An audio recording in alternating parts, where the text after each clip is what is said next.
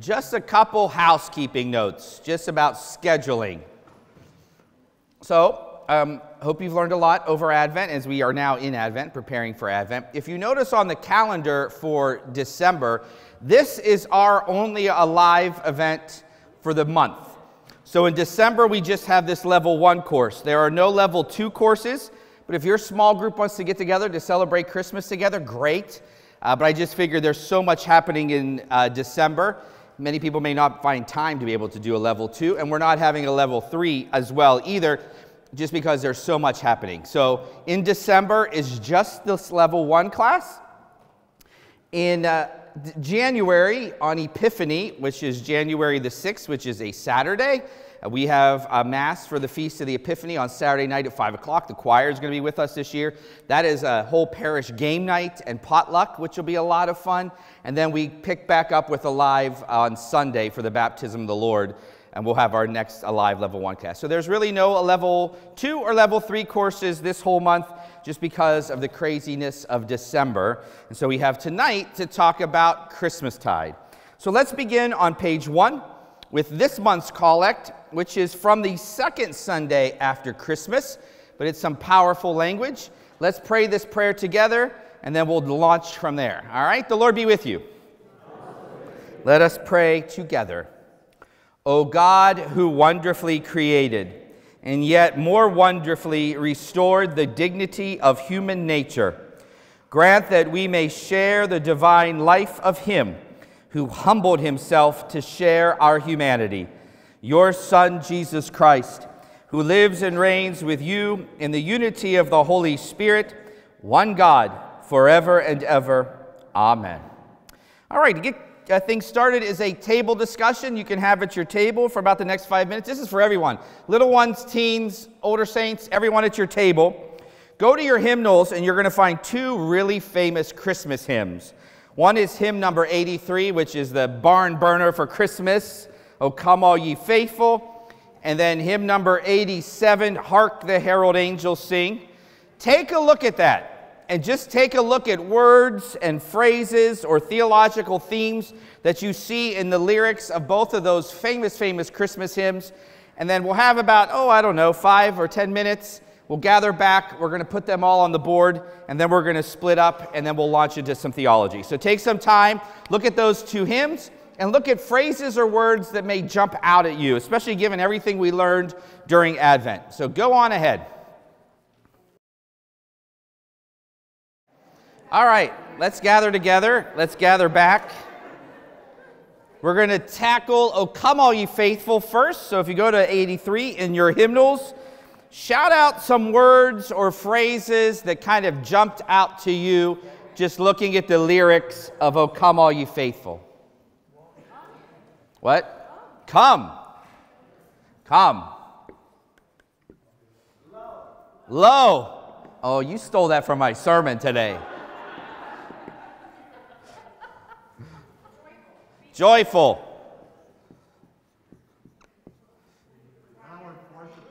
Now in flesh appearing.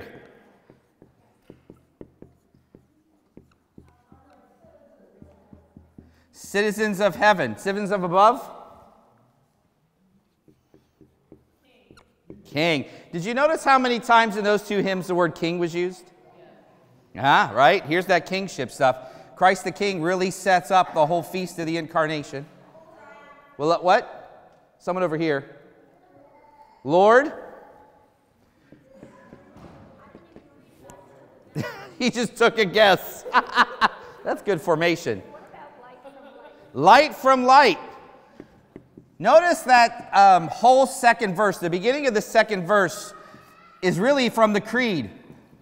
God from God, light from light, true God from true God. Look, we're even taking it, begotten, not made, begotten of the Father. A lot of the Creed is embedded in O Come All Ye Faithful. Choir. Triumph. Triumph. Come all ye faithful, joyful and triumphant. Triumph over what? That's later in the class. What else? God. Yeah, God, yeah. Don't just guess. You have to look at the hymn. But I like your thoughts. Adore. Adore. Veiled in flesh. I know that's Hark the Herald, but if you notice, the word in flesh is in both hymns. In flesh. Which is really what the word incarnation means. Incarnatus. In flesh. 83. Hymn 83. Word of the Father. Boy, that's a big one. Word of the Father.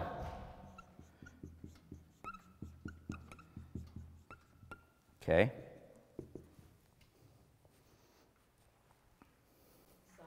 Son. We're still on, oh, come all ye faithful.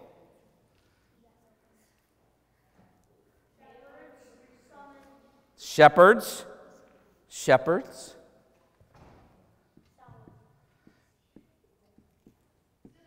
Citizens. It's number 2 for citizens there. All right. Born in the manger. Poor and in a manger. Woo.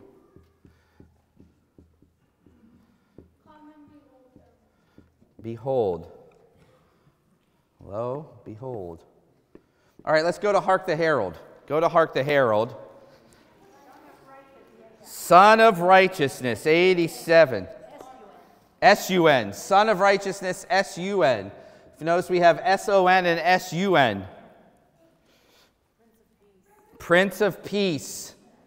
Notice that royal language again. Here's Prince, King, Prince of Peace. Prince of Peace comes from the prophecies Isaiah. Joyful, all ye nations, rise. Here's joyful again. Newborn King. Here's the word King again. Christ. Peace on earth. Emmanuel. Reconciled. Mercy. Nations rise.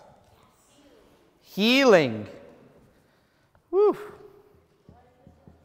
Righteousness. Hark. Proclaim. I'm going to run out of board space. I'll use the other side. It's a lot of theology up there. We're going to unpack both of these through all kinds of theology that we're going to tackle, found on the bottom of page 1. But before we get to that, if we have any kids up into 3rd grade who want to go with Kimmy, you're going to go into the sacristy. I think some of them may be in the back room. So if you have any little ones who want to go with Kimmy, great. And then teenagers are going to head over to across from my office, or anybody can go across from my office with David, and he will be doing some cool things with you all in the other room. Cool? St. Nicholas, this is your week. What? Feast of St. Nicholas is Wednesday. Yeah, it is, which is why I'm drinking out of the skull of St. Nicholas.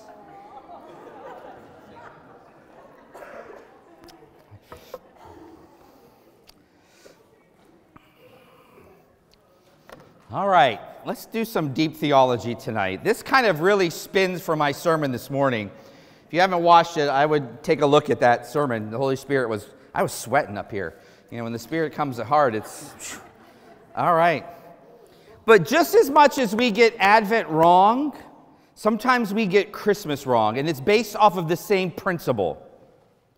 Because all of this leads to what you see on the bottom of page 1. This is now known as the season of the incarnation. That's the power and the deep mystery that the church is preparing for and celebrating. One of my favorites, and by the way, these are some of the books that I mentioned in the back of this. This is Dom Prosper Guéranger. He's a Benedictine. You'll notice a lot of these books are Benedictine. He wrote a multi-volume series on the liturgical year. This comes from Christmas Book 1, out of Christmas Book 1 and 2. But let's dive into, if you notice, I will quote gospel readings that you're going to hear during Christmastide. And the most famous one that we hear embedded all over it, and especially in O Come All Ye Faithful, is John chapter 1:14, that beautiful prologue of John. And the Word became flesh and dwelt among us. Prosper Guéranger, the Word of God, who is begotten before the day star, begotten, not made, one of being with the Father, is now born in time. A child is God. Things divine are commingled with those that are human.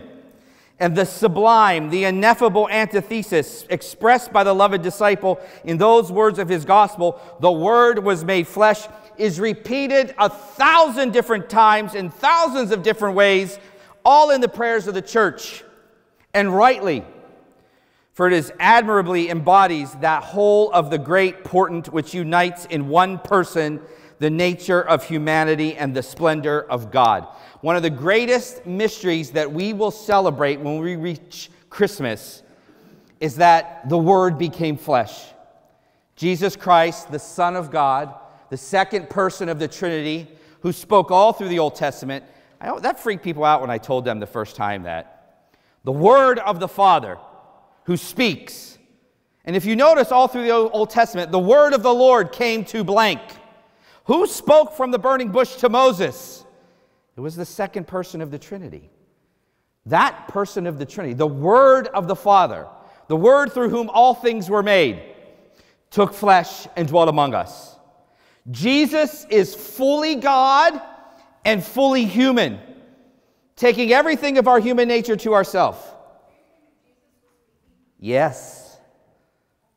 That's cool. In fact, all those old antiphons that we talked about, the second one is O Adonai, who spoke to Moses in the burning bush. The early church has always seen all of those speakings in the Old Testament as the second person of the Trinity, who became flesh and dwelt among us. He is the Word of the Father, through whom all things were made, says the Gospel of John. Right? It's that person of the Trinity who comes among us. God so loved the world that he sent his only begotten Son. Jesus is fully God and fully human, and that's the mystery that we celebrate at Christmas time.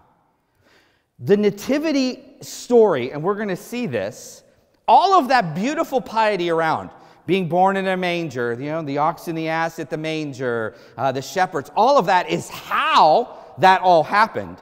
But what the church really gets at as we dive into Christmas time is that powerful mystery that Jesus took flesh, and for us to even call him Jesus. The second person of the Trinity came down to dwell among us, which we call the mystery of the incarnation. That is really what Christmas is all about, that God became one of us. Go to the top of page 2.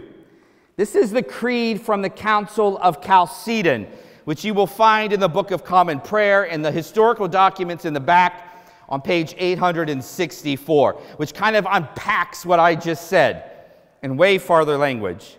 Therefore, following the Holy Fathers, meaning the apostles and the early bishops, we all with one accord, and by the way, this was written in 451, we all with one accord teach all to acknowledge one and the same Son, our Lord Jesus Christ, at once complete in Godhead and complete in manhood, truly God and truly human, existing also of a reasonable soul and body, of one substance, homoousios, one being, as we say in our modern words, with the Father as regards to his Godhead, and at the same time of one substance with us as regards his humanity, his manhood. Like us in all respects, apart from sin. As regards his Godhead, begotten of the Father before all ages, but yet as regards his manhood, begotten for us and for our salvation, of Mary the Virgin, the Theotokos. Yes, the word Theotokos is found in the Book of Common Prayer, a title for Mary that we say Mother of God, but Theotokos literally means in Greek, the God-bearer.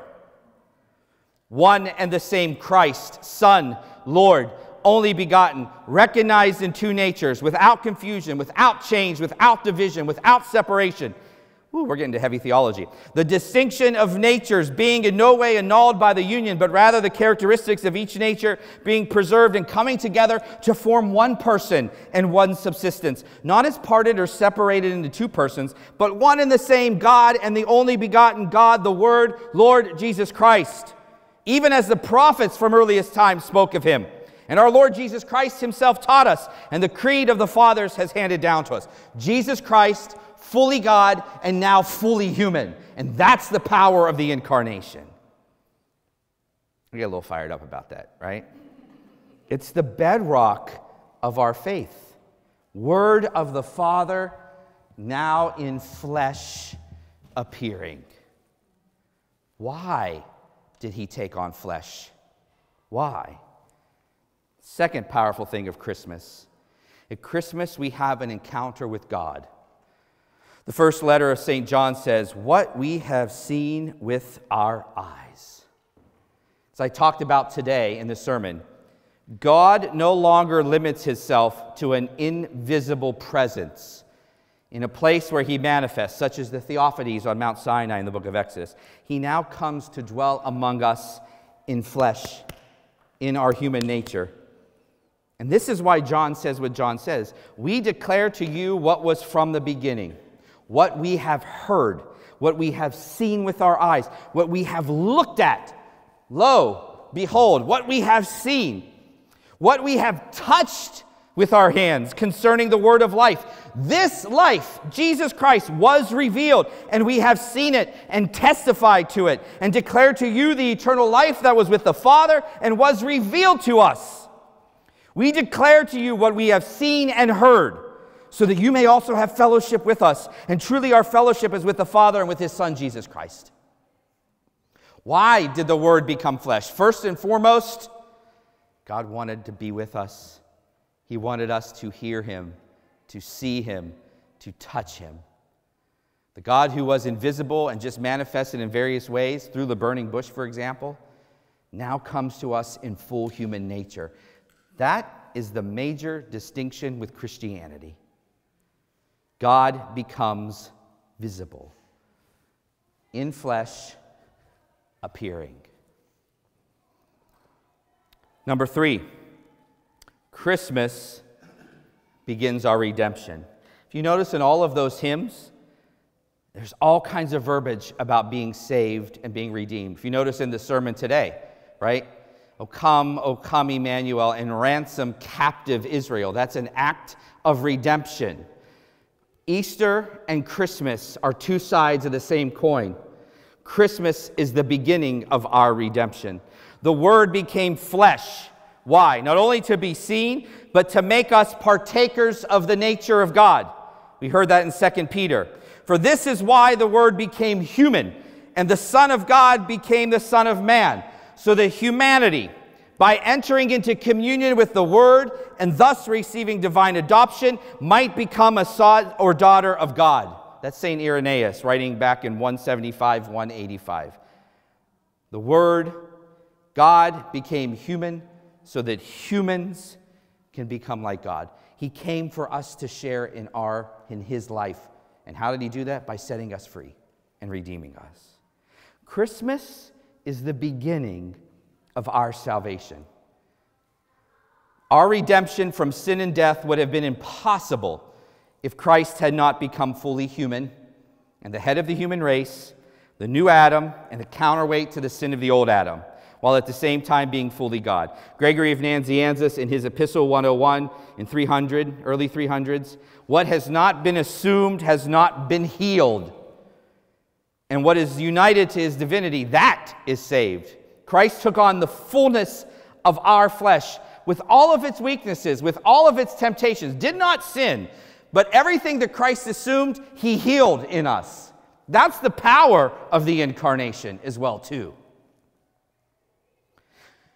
Christmas is not just about the story of the birth of Jesus in the manger at Bethlehem. I know that's shocking, right? Let's go back to Adrian Nocent. He's another Benedictine. Clearly, I love Benedictines. But they know the best about liturgy. Jesuits know the best about everything. Benedictines know the best about liturgy, along with the Norbertines.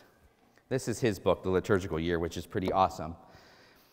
The introduction of the creche, and who, by the way, established the setting up of a nativity scene? We talked about this in October. Bum, bum, bum. This is your quiz. Hint, hint, he was an Italian. The first person to make a nativity set, Francis of Assisi. Francis of Assisi. In the 1300s, by the way, there's been images of the nativity, but the first to set up a nativity scene as we know it today, or a creche, is St. Francis. The introduction of that and all the Christmas folklore has been a good thing. But neither can nor should be simply rejected.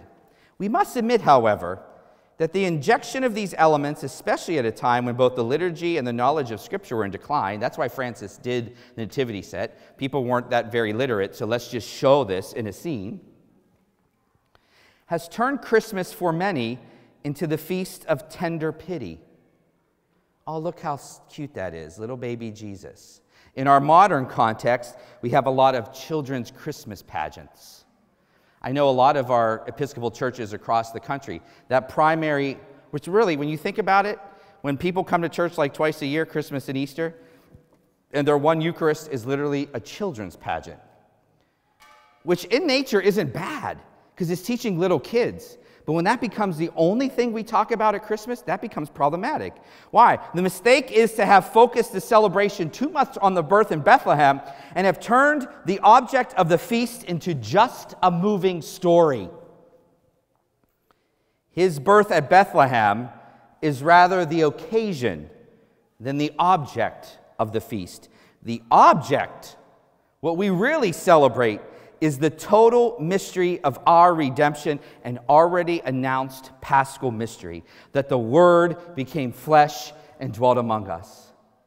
So hear me, I'm not saying that all of that nativity stuff, because the nativity has a lot to teach us about how the King came among us in flesh, and shocking realities. That God truly became flesh among us, which is a powerful thing. And you would assume that this mighty King and God himself, when he would come in human nature, would come in a mansion, would come with the whole thing. But how did he come? He came in a manger and was placed in a feeding trough where animals go to the bathroom.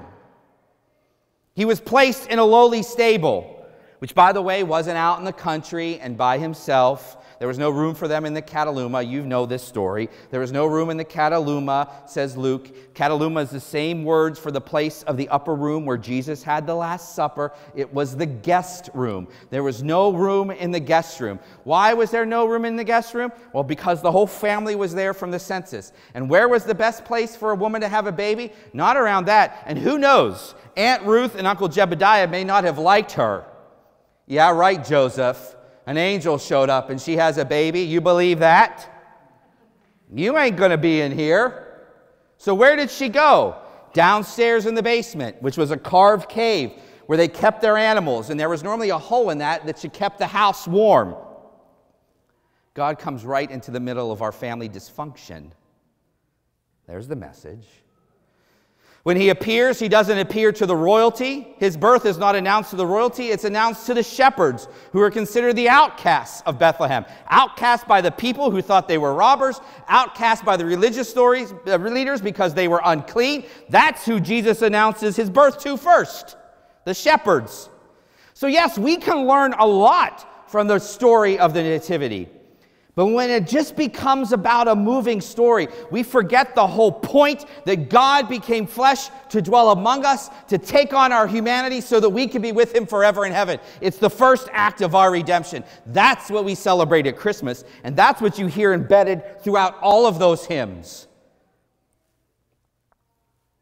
Not only did the Word become flesh, that we have seen him, that he begins our redemption, but he is now with us in the sacraments. As John said, what we touch with our hands.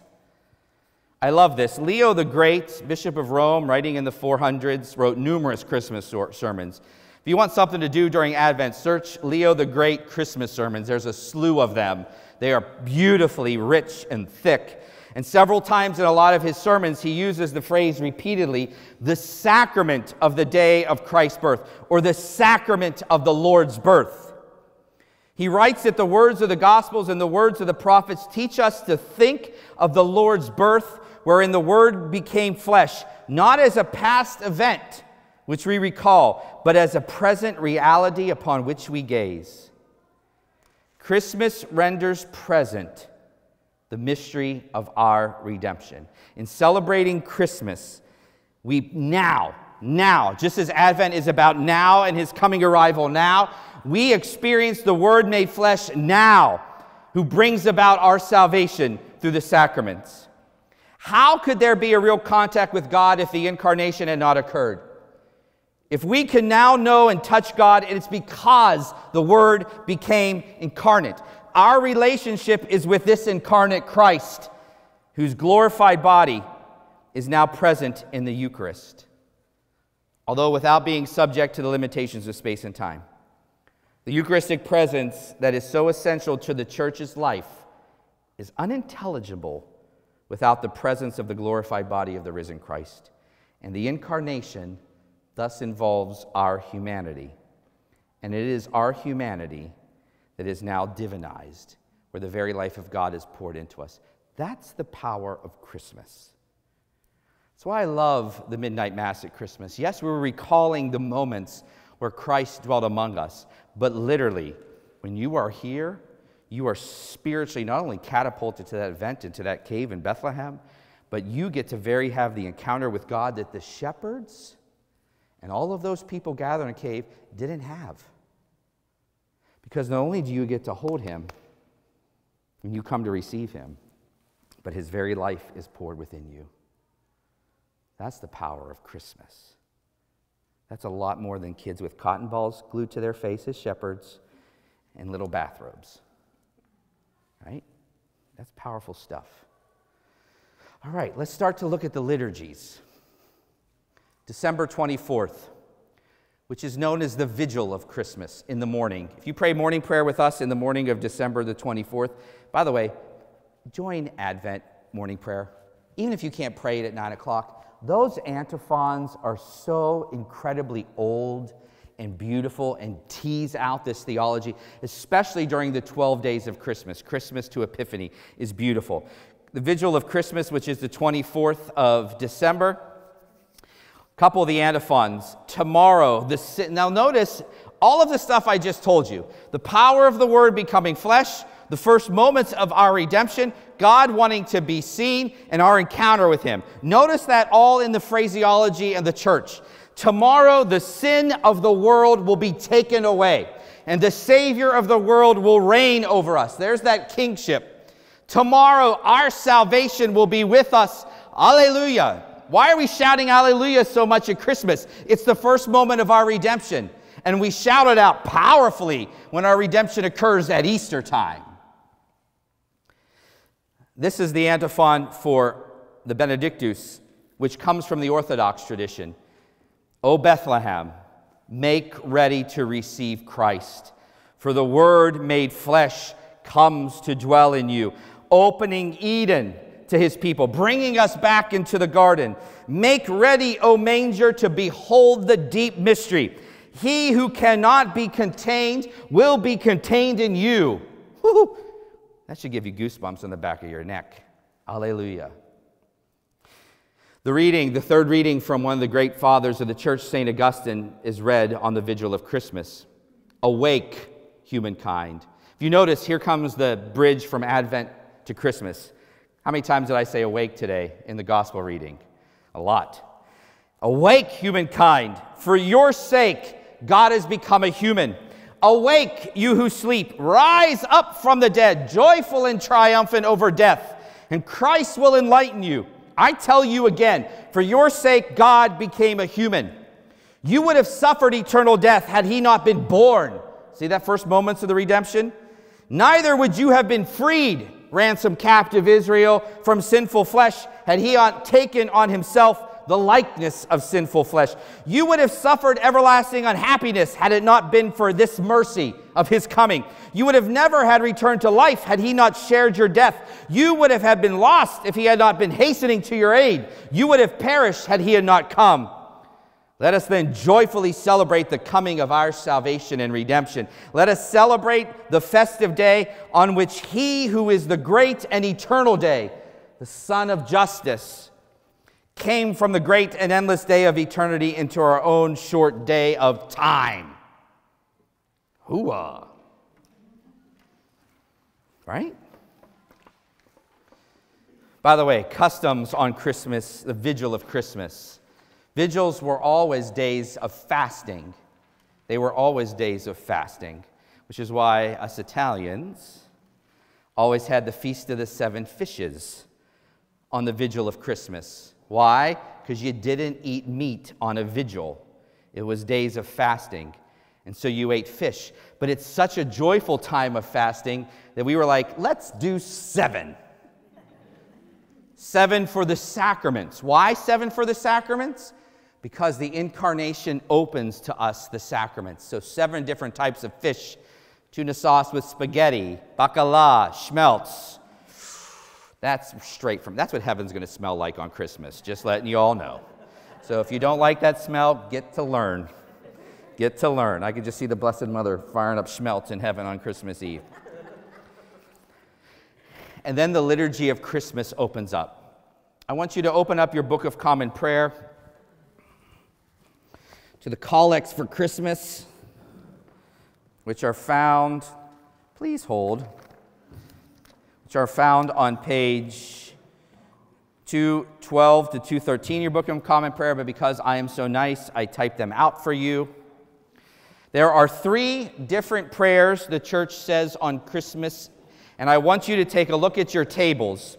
Everything that I just talked about, everything that I just mentioned, I want you to look at these collects and put those glasses on and see if what themes do you see that are based on the foundations of the liturgy that we just read. So take a look at all 3 of those collects, and then we're going to unpack them. So take a look, about 5 minutes, we'll do that, 5 or 10 minutes, and then we'll come back.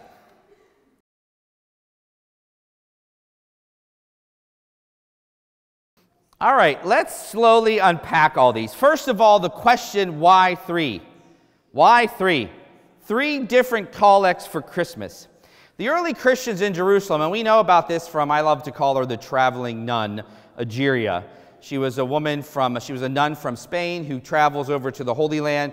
She visits Christians for over a year and a half, goes to a lot of the liturgies, and she writes them down. It's called the Travels of Egeria, or the Pilgrimages of Egeria, written in the mid-300s. It's beautiful because when you look at some of those liturgies that she records, it's very similar to what we do today. But the early Christians in Jerusalem celebrated the birth of Christ and the nativity of Christ in a 3-fold liturgy, Act 1, 2, and 3, right? They gathered at the, by the way, does anyone know where the first Christian church was? It's the Church of the Nativity in Bethlehem that's built over the cave. For those of you who went on our Holy Land pilgrimage, we actually went there to the grotto, which is Absolute Movement. It's been there since the early 300s. Christians actually were going to that cave way earlier than that. St. Helen just built the church over it in the early 300s. So the Christians would actually process from Jerusalem. They would go to Bethlehem where they would have guess what? Midnight celebration of the Lord's birth. We've been gathering in the middle of the night to celebrate Christ's birth almost since that event actually happened. So the midnight mass is a long, long time, a history. And so they would go there to the cave of the Nativity. And by the way, it just wasn't an hour. They would go all night because it was a true vigil. And there would be the prophecies and the reading. And I love it. What the bishop would do is people would read from the scriptures, and the bishop would be like, okay, I'm going to preach. And then he would just start talking. And then he'd go, okay, I'm done. Start reading again. And then they would read a different passage. And this would go, and then they would sing psalms. And this would go all night. And then they would celebrate Eucharist towards the end of the night. That was the midnight celebration of the Eucharist. And then they would get up, and they would walk back to Jerusalem as the dawn is rising. Because remember, Christmas and Easter are tied together. And so they would have an early morning Eucharist at the Church of the Resurrection, the Anastasis. They would have Mass in the actual empty tomb of Jesus. That was in the morning on Christmas Day. Then they would come back later in the day, and the church celebrated Eucharist again. So there was always 3 Eucharists that were done on Christmas. The early church in Rome start following the practice in Jerusalem. So there was always a midnight Eucharistic celebration of the Lord's birth at the Church of St. Mary Major, which is a large basilica in Rome. Why? Because there's a piece of the manger in that church.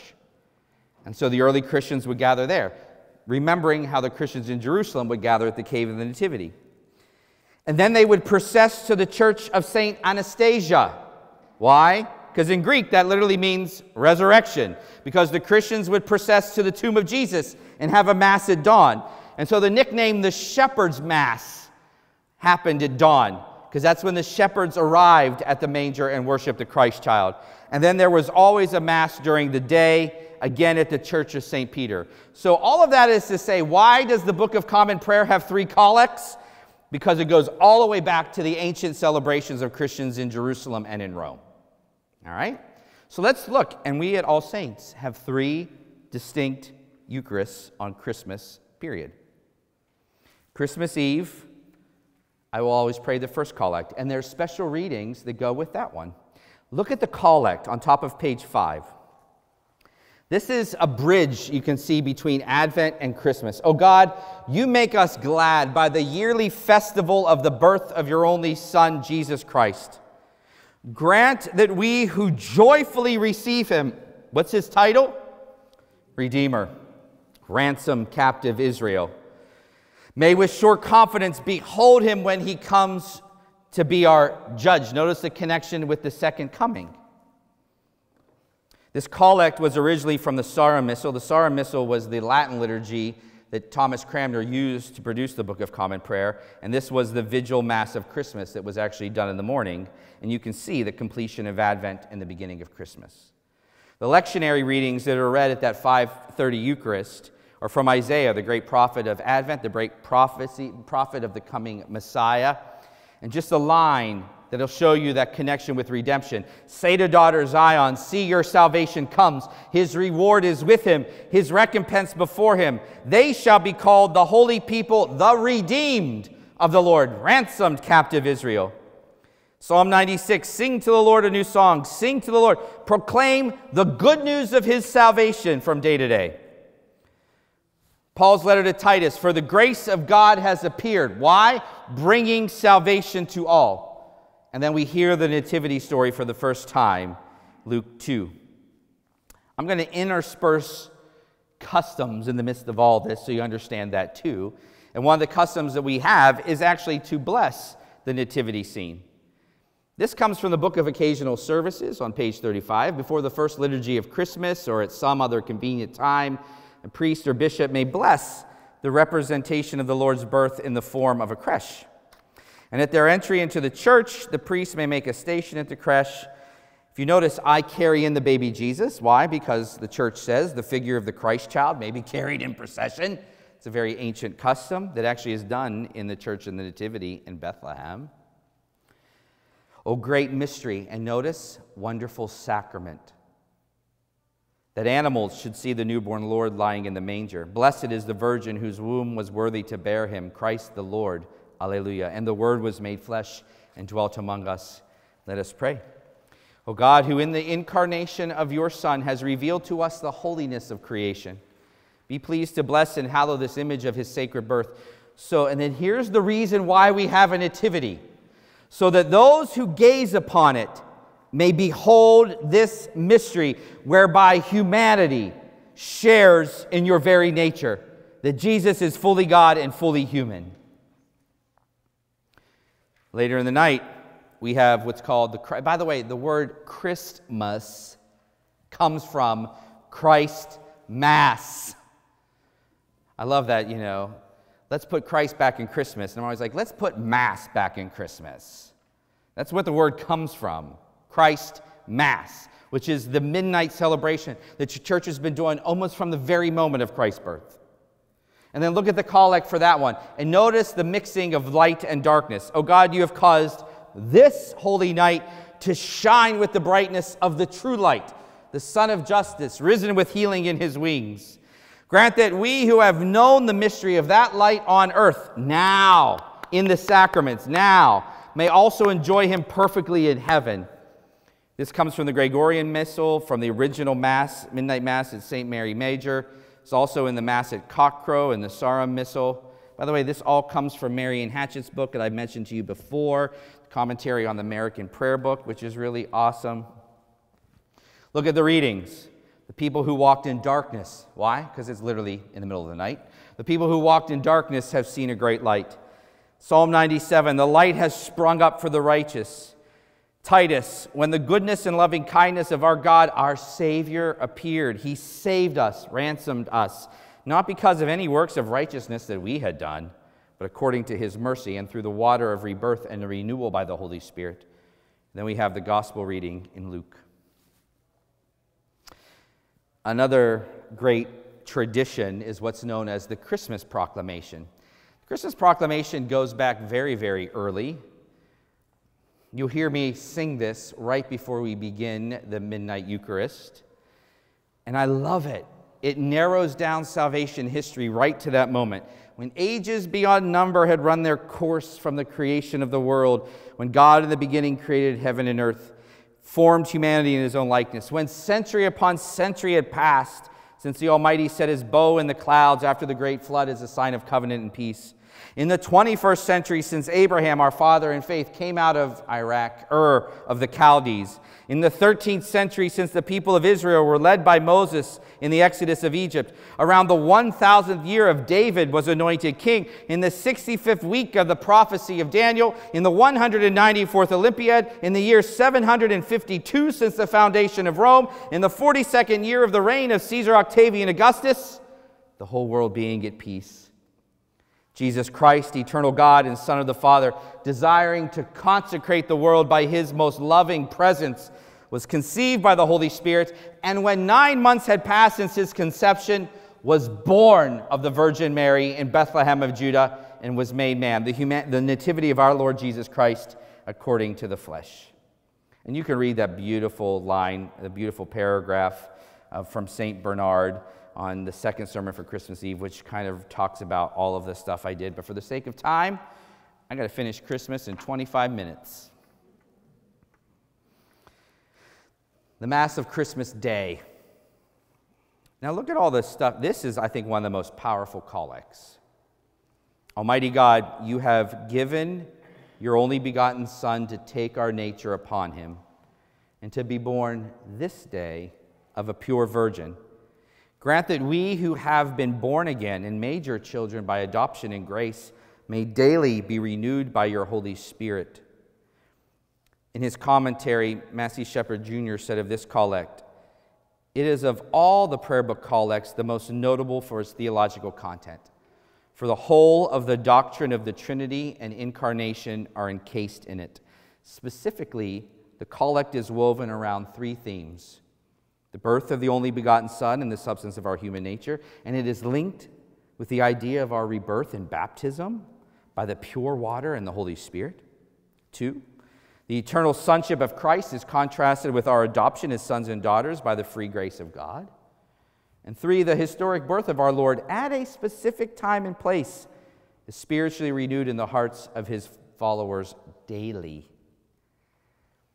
Isaiah once again leads the readings. Your sentinels lift up your voices, for in plain sight they see the Lord return to Zion. Sing to the Lord a new song. He has done marvelous deeds.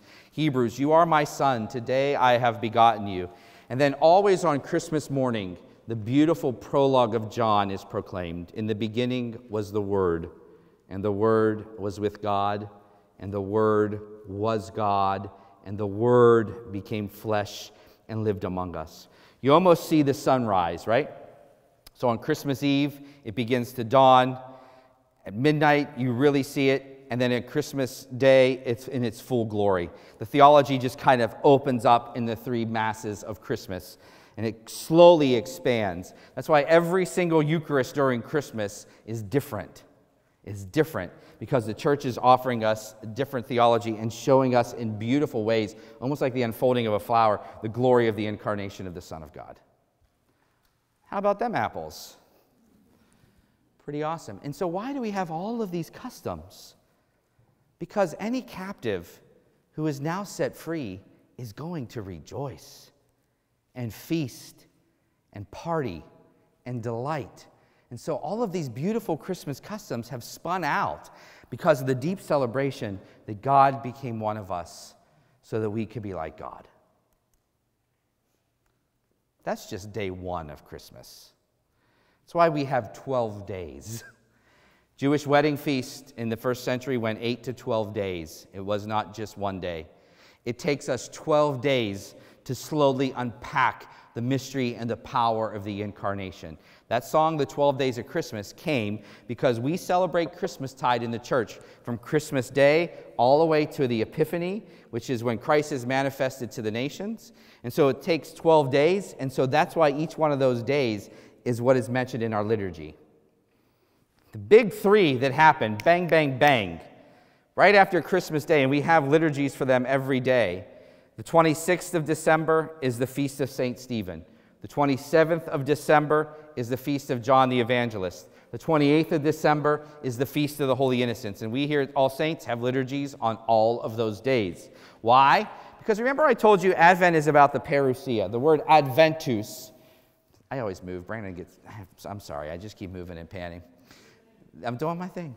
The adventus is the coming of the king in the first century, especially in the Roman world. And so all kinds of people who were dignitaries escorted the king in. December 26th, 27th, and 28th is that retinue who helps escort the king in. St. Stephen, St. John, and the Holy Innocents. Who are these people and why? Notice Pius Parsh. Pius Parsh, my other favorite liturgist. During Advent, we look forward to and yearn for the kingdom of God. And now at Christmas, we ought to solemnly witness and experience its presence. Joyfully and confidently, the liturgical texts tell of the advent of Christ and his kingdom. This transition from expectation to fulfillment is wrought with subtle perfection. According to the liturgy, therefore, Christmas marks the establishment of God's kingdom upon earth. And this observation should help us evaluate the three feasts that follow the Nativity. Why? Book of Revelation again. Notice we've been talking about the book of Revelation. And I looked, and there was with me a multitude that no one could count from every nation, tribe, people, and language, standing before the throne and before the Lamb. They were wearing white robes and were holding palm branches in their hands. Notice the martyrs and the saints gathered around the throne of the Lamb. And so after Christmas, we have 3 days of different types of saints who were martyrs in their own right, gathering around the Lamb. And the first and foremost is the first martyr, St. Stephen, the deacon. This comes from St. Fulgentius of Ruspe. How about that name? From 460 to 533. We're not going to read the whole thing. I encourage you to read the whole thing on the Feast of St. Stephen. You will read it during morning prayer. Yesterday we celebrated the birth and time of our eternal King. Today we celebrate the triumphant suffering of his soldier. Yesterday our King, clothed in his robe of flesh, left his place in the Virgin's womb and graciously visited the world. Today his soldier leaves the tabernacle of his body and goes triumphantly to heaven. Our King, despite his exalted majesty, came in humanity for our sake, yet he did not come empty-handed. He brought his soldiers a great gift that not only enriched them, but also made them unconquerable in battle, for it was his gift of love, which was to bring humanity to share in his divinity. Whew. And so we have a hymn. Good King Wenceslas looked out. Right. It's the day after Christmas. The Feast of St. Stephen is the day after Christmas. And it all talks about how you take care of the poor. Why? Because we just saw our Lord born poor the day before. That's St. Stephen's Day. The 27th, the Feast of John the Apostle. Now, St. Stephen was a martyr in word and deed and will. John was not a martyr. He would have died for Jesus. In fact, he was poisoned. They poisoned his wine to try to kill him, but he didn't die. John is the only apostle, by the way, to die a natural death, but he was willing to die. He was a martyr in will, not in deed, because he didn't do it, but a martyr in will, which is why on the Feast of John the Apostle, we bless wine. You can bring in your bottles of wine on the Feast of John, because remember, We heard in the prophecies of Isaiah, in that book of Revelation class, that when the Messiah would come, new wine would flow. And so on the 27th, we bless wine because of the birth of the Messiah and because of John. December 28th is, I think, one of the most powerful days. Boy, did I get those dates wrong in your notes. I apologize. It's like all over the place. It's the 28th of December, the Feast of the Holy Innocents. You know the story from Matthew with Herod and the slaughter of all male children under the age of 1 in Bethlehem when the Magi showed up. Herod, by the way, I mean, there should be like a mini-series on Herod. I mean, he was a walking soap opera and a walking slime bag. I mean, you want to talk about empire at its finest, just go read about Herod. I mean, pooh. I love this from St. Quod Vultus Deus, early 400s, which really kind of, you really see how empire reared its ugly head at the birth of Jesus. A tiny child is born who is a great king. Wise men are led to him from afar. They come to adore one who lies in a manger and yet reigns in heaven and on earth. When they tell of one who was born a king, Herod is disturbed. Empire is always disturbed. And to save his kingdom, he resolves to kill him. Though if he would have faith in the child, he himself would reign in peace in this life and forever in the life to come. Why are you afraid, Herod, when you hear of the birth of the king? He has not come to drive you out, but to conquer the devil. But because you do not understand this, you are disturbed and enraged, and to destroy one child whom you seek, you show your cruelty in the death of so many children. You are not restrained by the love of weeping mothers or fathers mourning the death of their sons, nor by the cries and the sobs of the children. You destroy those who are tiny in body because fear is destroying your heart. You imagine that if you accomplish your desire, you can prolong your own life, though you are seeking to kill life himself. Yet your throne is threatened by the source of grace, so small, yet so great, who is lying in the manger. He is using you, all unaware of it, to work out his own purposes, freeing souls from the captivity of the devil. He has taken up the sons of the enemy into the ranks of God's adopted children. The children die for Christ, though they do not know it. The early churches always saw the witnesses of the holy innocents by deed, not by will, but by deed.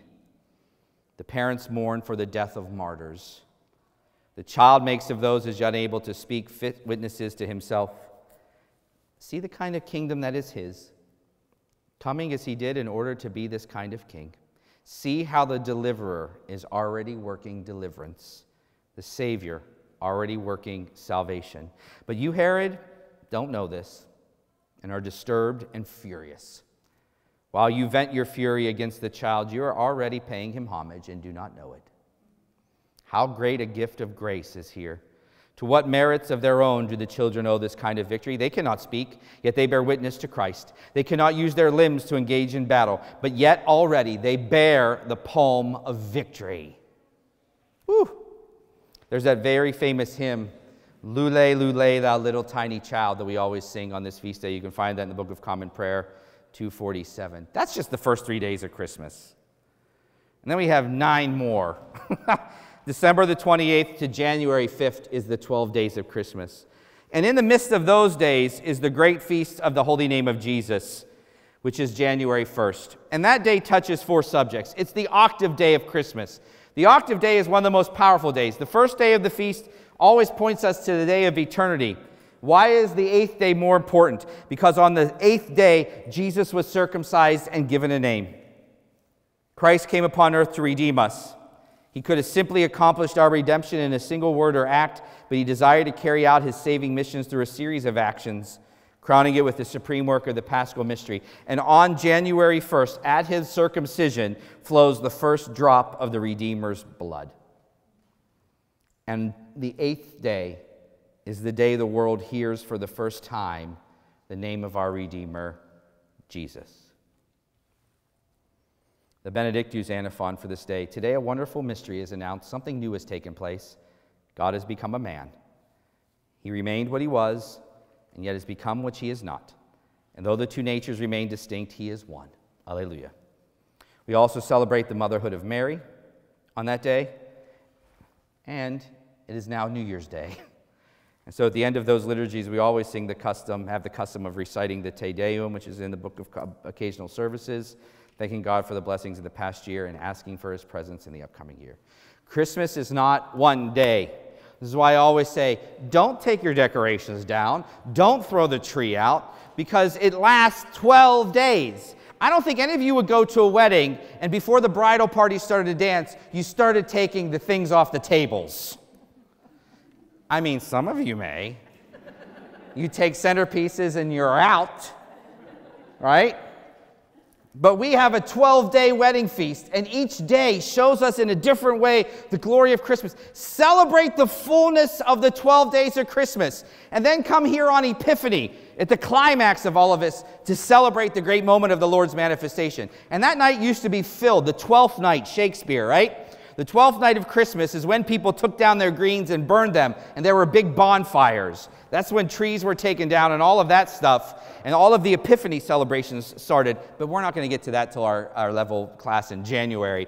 But the 12 days of Christmas give us, like a prism, different understandings of the incarnation, which really kind of goes for the 40 days until the Feast of Candlemas, but you'll learn about that more in January. I can't believe I did the 12 days of Christmas in like 15 minutes. So we have time for questions. Questions or comments. And this is where I freak Sam out. Sam, I'm going to grab the microphone over here.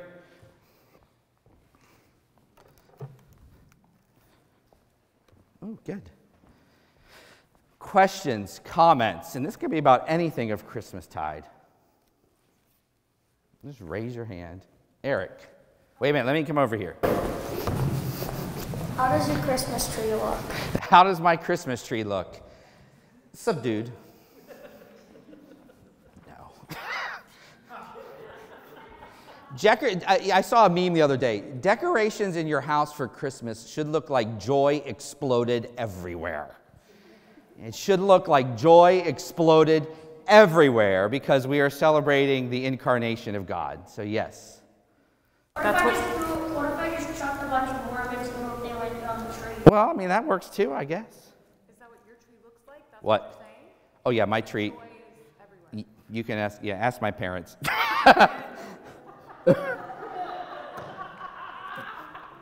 Yeah, a little bit. Father Jason, it seems to me that somehow or other we've missed the story for so long. How is it that we're coming around this now? And how should this change us? This story should change you? And why did it come about now? So Glenn's question, if you didn't hear, was he's a cradle Episcopalian. He's like, this is the first time I'm hearing all this stuff, right? I have said it. I will say it until I'm dead. You can put it on my tombstone. We as a church have been suffering, and not just the Episcopal Church, but the Roman Church, the Orthodox Church, across the church, have been really suffering from a lack of formation. One of the reasons I came up with Alive is to teach the liturgy and the theology of why we do all this, to give formation. You really want me on my soapbox right now? I'll get on my soapbox right now. Seminaries are a barren wasteland. I mean, I've been on commission on ministry in this diocese for years. I am shocked at when people come out ordained how little they know. And that's sad. That's really sad, especially about the liturgy. But the church, I mean, nothing that I just said to you is my own invention.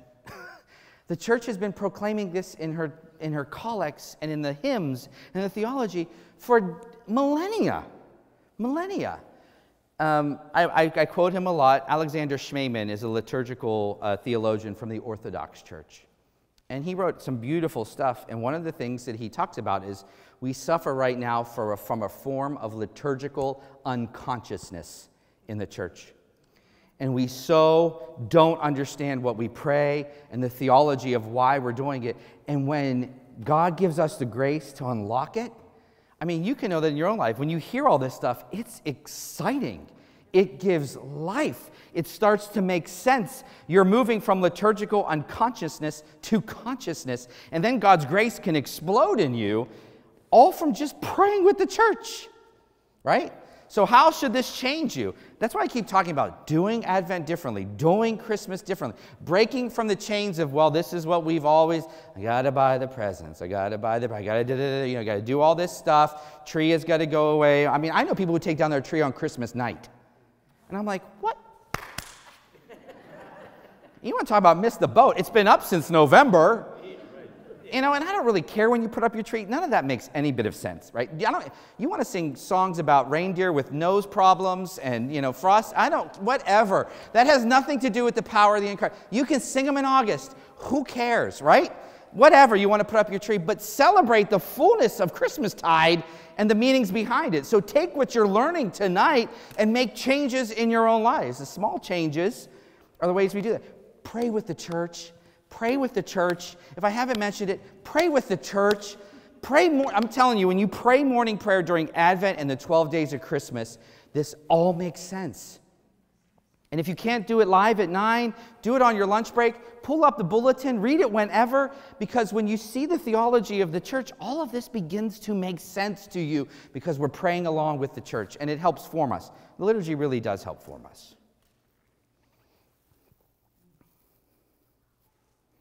Wow is right.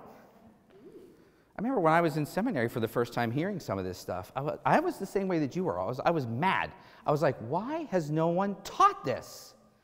And a lot of times it's because priests don't know it, or they didn't have good formation themselves, or maybe they don't know how to share it. That's why I'm making this a live videoed, so it can be on for perpetuity. People are watching it all over the country just to get the stuff out, I learned my theology from an amazing Norbertine canon, Father William Fitzgerald. And he learned it from other great priests who've been passing this all down for the centuries. But it's amazing when you come to understand it, how it just enlightens and makes you excited. My dad has his hand up, and that makes me nervous. I don't need that. So, to that man's question over there, Glenn. that guy's not, so in other words, Christmas Day is not the biggie we always thought it was? Christmas Day is the biggie, oh yes. But we lose the understanding of octaves that the early church had. Octave days, St. Augustine said, are greater days than the first. Even in the Jewish world, do you ever hear that passage where it's Hanukkah, and on the last and greatest day of the feast, Jesus gets up and says it? What does that mean? The first day, Christmas and Easter are the major days, right? The octave day, day number 8. God created the world in how many days? No. 6. He rested on the 7th, on the Sabbath, and then Jesus rose on the first day of the week, i.e. the 8th. It's the beginning of the new creation. It's a way for us to encounter God permanently in heaven. The 8th day is deeper theology than the first day. Ooh, how about that, right? The first day of Christmas teaches us about the incarnation and how Christ was born. All the stuff that I mentioned earlier. The 8th day, he enters into covenant with us. He is circumcised. He enters into the covenant. It's the first time his blood is shed. It was great that he was born in the manger, but he didn't come just to be born in a manger. He came to save us. And on the 8th day, that act is actually happening, and we're able to call him by a human name. Because remember, in the Jewish world, God's name was never allowed to be uttered. God's name was never allowed to be uttered. It was whispered one day a year on the Day of the Atonement in the Holy of Holies by the high priest. And he would take the blood of the covenant and he would splash it on the Ark of the Covenant and he would whisper, Yahweh. And if he was unworthy, he would drop dead. So I tell you, when the high priest would go into the Holy of Holies on the Day of Atonement, and no one knew if he was purified or not, he went through some mikvah baths, but we hope that year he was a good one. But just to be safe, because no one was allowed in the Holy of Holies, they tied a rope on his leg that went out to the temple. Because if they heard a thud, not a good one. And so they would have to drag him out, because no one was allowed in there. Yes. Yes. Yes. Because he can only whisper the name once. The 8th day of Christmas, you can shout with your own lips, Jesus. And not only is it just the Holy of Holies where the high priest does it.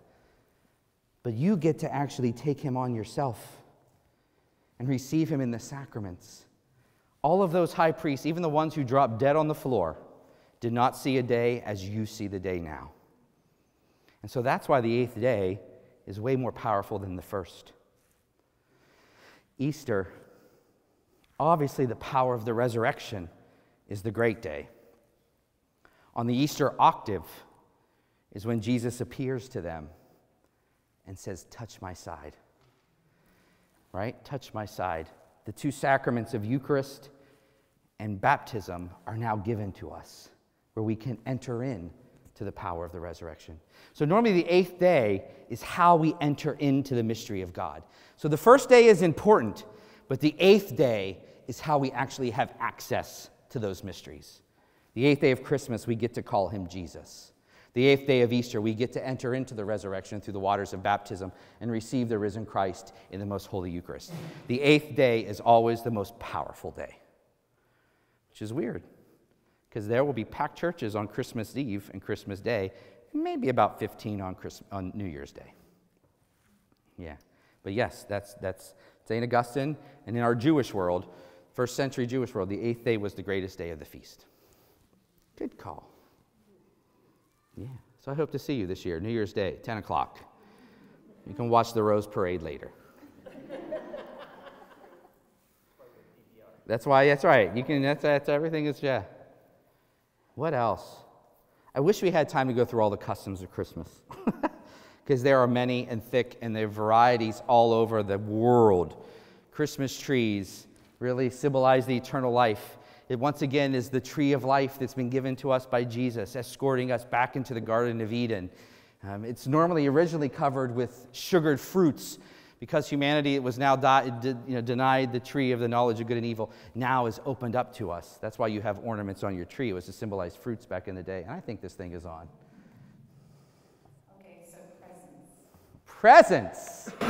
So we've talked about, there's this mad dash to, and it takes up our focus. Mm-hmm. And it's empire saying, we gotta give everybody presents, and it's so much about the presents and how many presents, and what is the connection to Christmas, truly to Christmas with presents? And what should it be? Yeah. God so loved the world that he gave his only begotten Son. Christmas is a gift from the Father. And so the giving of gifts was meant to symbolize God giving us his Son.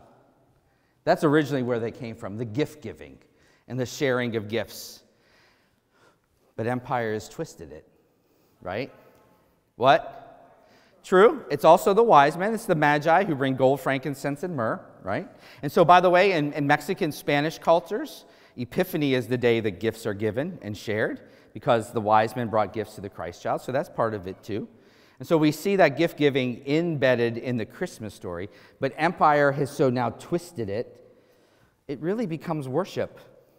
It's the offering of the sacrifice on the cash register, right? And how much we physically give to each other is what really our showing our love means. Instead of presents, P-R-E-S-E-N-C-E, and giving our time and our love to each other and doing things a little bit differently. But even right now, when I say, maybe don't give gifts this year for Christmas, there's part of you that's like, I don't know about that. Right? How will it look? How will it be? Or maybe if you just narrow it down to one, right? One. That's even harder. I mean, so there's an inner angst with us. Why? Captive. We're captive to the god of mammon. The god of mammon. St. Nicholas, bling, whose feast day is Wednesday. All the stockings that are hung on mantelpieces are because St. Nicholas was trying to take care of 3 young women whose father was a widow. He was poor. He couldn't afford, back in those days, they couldn't get married unless they had a dowry. Nicholas's family had a lot of money. They left him a lot of money. And so how did he get the gold? Secretly to them, he threw bags of gold in their chimney, which is why Santa comes down the chimney and fills stockings, because it landed near the hearth where their shoes and their stockings were drying. And on the 3rd night of doing that, they ran out and caught him That's how he actually was calling it. But that's all of the stuff around Santa Claus, Santa Nicolas, comes from. So the gift of giving is also about taking care of the poor. Giving gifts is about helping and feeding others and the poor and the homeless. Poor and in a manger. So gift giving is more about feeding those who have less. Whereas what happens in our culture is we just keep giving more and more to all of those who are the fatted calf. Right? Okay. Anything else? We should go on tour. It's all recorded. Did someone else have their? Yeah. Rudolph the Red-Nosed Reindeer, he doesn't have nose problems. He's just a reindeer with a runny nose and no one will give him medicine. Right. No one will give him medicine or tissues, the poor man. All they give him is a light bulb. They used to laugh and call him names. Right? Anything else? Come celebrate the 12 days of Christmas here. If you notice, we have Mass almost every night and every day of Christmas. And those Christmas week Masses are just with the light of the nativity set and the Christmas lights and the beautiful candles. If you've ever been here for those, they're spectacular, especially the evening Masses at 7 o'clock. There's a whole calendar on the back of your bulletins of all the various liturgies for Christmas. If you can't make one or two, but pray the morning office. They are so beautiful during Christmastide. They will all be posted on morning prayer. I really encourage you to do that. Father Jason, when you say that, does that mean it's, can you elaborate, that's live on the website? So every time we have morning prayer, go to our website. If you go to www.allsaintsnewalbany.org, click on the worship button, click on the bulletin button, you will see all the bulletins for the week. 9 o'clock, Monday through Thursday, is live. Friday and Saturday are pre-recorded. But there's 9 o'clock morning prayer 6 days a week. If you can't watch live, when we're done with it live, it automatically posts to YouTube, and you could watch it anytime during the day. Some people listen to it as they drive to work. Some people watch it on their lunch break. Some people don't pray it until they come home for dinner. Great. Who cares when you pray it? There's no time in God. You can pray it wherever you want. But praying morning prayer or listening to morning prayer or even just reading the third reading will give you a lot of the theology of the season that's embedded in the church's tradition. So there's different ways to do it. All right, everybody. I think that's it for tonight. Thank you all so much. The next live is January, the first Sunday of January, which is January the 7th. January the 7th. Epiphany is the 6th, and we have a huge Epiphany Mass at 5 and party.